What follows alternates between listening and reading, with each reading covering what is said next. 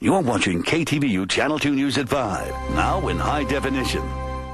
Finally, lasers can burn steel, they can help level your picture frames, and they can let doctors operate on the inside of your eyeball. But can the remarkable laser somehow stop you from hurting or cure disease? Some controversial claims prompted KTVU Health and Science editor John Fowler to investigate. It's just light, a low-power red laser, sometimes called a cold laser. Exactly how it works is still debated, but therapists say it does work to relieve pain and speed healing. I would say the laser definitely helps speed up what would normally take much, much longer. An avid walker, 52-year-old Rena Paloff of Alameda began having serious foot problems a few months ago. When I would get out of bed or when I would stand up, I would have to sort of hobble around. Why don't you go ahead and swing your feet up?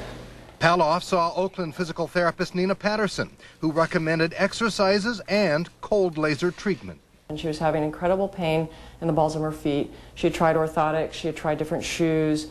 One theory is the cold laser simply opens up blood vessels. Another is it activates cells at the molecular level, triggering production of the cell's chemical fuel called ATP, in turn stopping spasms, inflammation, and swelling. You don't feel anything. I don't feel a thing. I just feel better afterwards. It just reduces the level of pain. 7-time Tour de France winner Lance Armstrong reportedly used a cold laser every race day.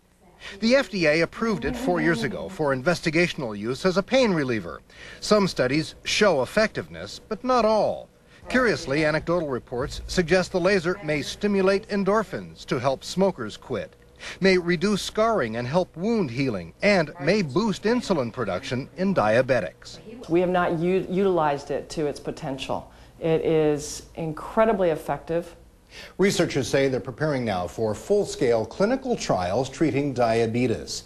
They say this low-level laser therapy appears to hold remarkable promise for treating a variety of diseases. Health and Science editor John Fowler, KTVU, Channel 2 News. And that does it for us at 5, but much more coming up next at 6.